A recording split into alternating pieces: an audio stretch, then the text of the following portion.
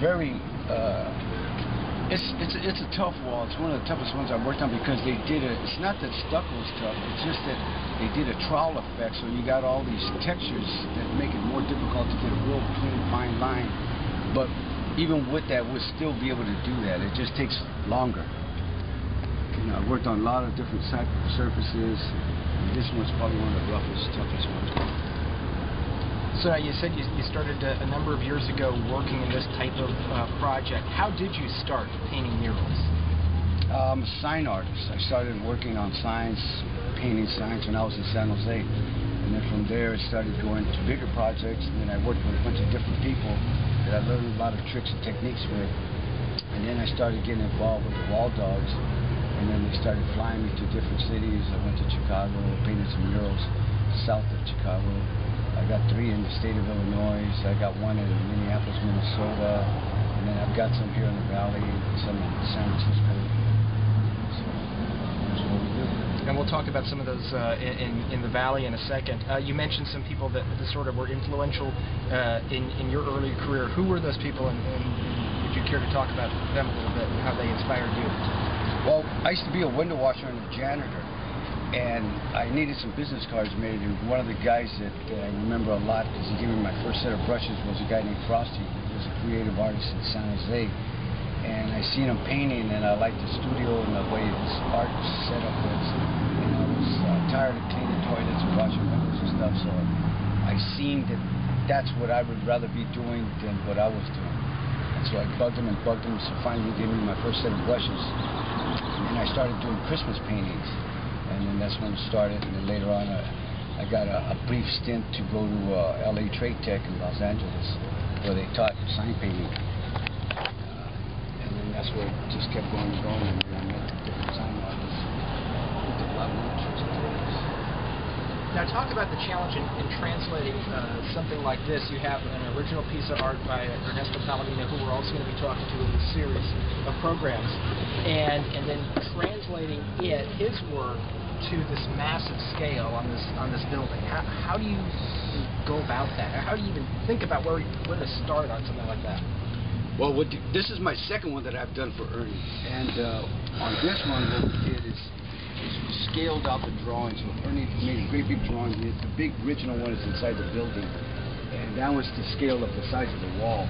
0.7K FSR. We're actually out in downtown Selma today as he's working on a mural on the side of a wall just off 2nd and High Streets in Selma. You can come by and see the work in progress, and it's actually very exciting to see something like this come together. You know, your work is seen throughout the Valley. Tell us about some of your favorites. I'd say one of my favorites was Walking Through, because there wasn't a... Okay, here I am in Selma. I'm working on the mules again, and this time I'm working with a spray gun.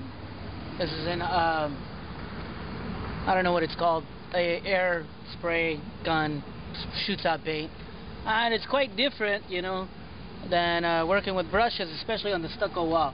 It helps out in the sense that that it covers good. But it's just you got to get used to it, or at least I do. I have to get used to it. I'm not much of an airbrush artist, but I have some respect for it, and I think it's a good thing in this case because we're working on such a large wall. Only thing about the airbrushes is that you got to keep changing these things out all the time. You know, it'd be cool if you knew which colors. That's the thing about it is that you have to know exactly which colors. So it kind of takes the joy of creativity away. It's just all about feeling in. That's about all I have to say. I'm still on the horses, and this is Selma, and there's a park right there. Sometimes we eat out there. Okay, there are the horses today. I mean the mules, or the donkeys. Today, as you can see, I did a little bit of a whole bunch of things. Did a little bit of the groundwork underneath the mules. And now I'm going out to get some cigarettes. Try. And Francisco got a new whatever you call those pressurized air tanks.